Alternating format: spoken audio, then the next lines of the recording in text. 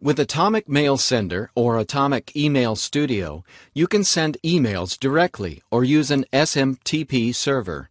We recommend using an SMTP for better delivery and inboxing rates. In this video, we will tell you where you can get an SMTP server. Your first option is your Internet Service Provider.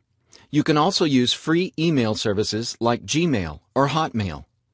If you have a website, it comes with an SMTP server. You can also use commercial SMTP providers or rent your own virtual private server. Let's overview the pros and cons of every option. If you decide to use your Internet Service Provider's SMTP, check to see what their mailing limits are. Often you can upgrade to a business account and raise them significantly.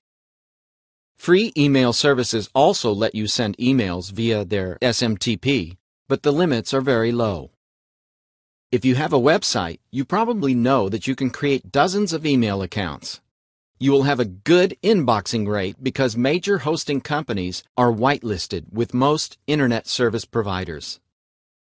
Commercial SMTP servers are great when you want to make sure your emails get delivered. With them, you will get the best possible delivery rates.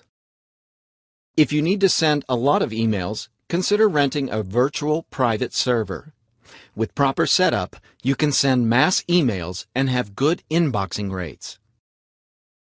If you need a good email marketing software program, go to massmailsoftware.com and watch the demo videos for Atomic Mail Sender and an all-in-one software suite called Atomic Email Studio.